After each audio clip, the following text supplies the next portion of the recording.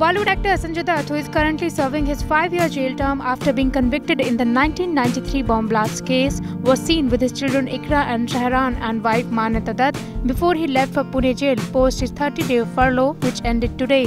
The PK actor is on furlough since August 27 for his daughter's medical problems. After his arrest in 1996, Dutt spent 18 months in jail before getting bail.